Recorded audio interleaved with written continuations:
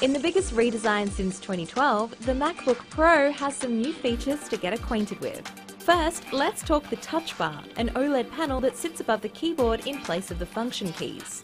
It's 60 pixels high and 2170 pixels wide, adapting what it shows on screen based on the context of what you're doing. So, if you're in a mail app, you'll have reply or forward controls, text formatting, and QuickType options that predict what you might want to say in the email. Or if you prefer talking in emojis, the Touch Bar lets you select those too. The multi-touch interface means tap and slide motions for volume, switching browser tabs, or even mixing music are supported. Coming straight from the iPhone, the Touch ID sensor on the Mac is integrated into the power button. Used to authorize payments with Apple Pay and quickly switch between users, it's a long overdue addition to the laptop line. It also hints at future applications for biometric authentication on the Mac beyond using your Apple Watch or a third-party app. Skylake is the 6th generation of Intel's Core i chips, and they're finally available in the new MacBook Pros.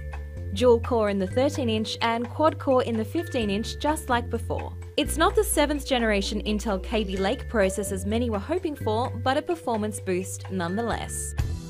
With a new space grey finish alongside the traditional silver, the laptop is lighter and thinner than ever before. The butterfly keyboard and the Force Touch trackpad are different too. The MacBook also has a new price.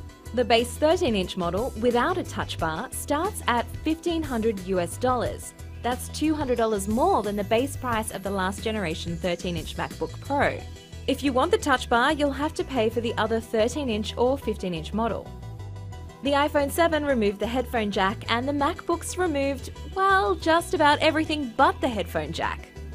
Instead, there are USB-C ports, 2 on the entry-level 13-inch and 4 on the higher-end 13-inch and 15-inch models. They can carry data, connect to power, support HDMI out, but of course you'll need an adapter for many devices.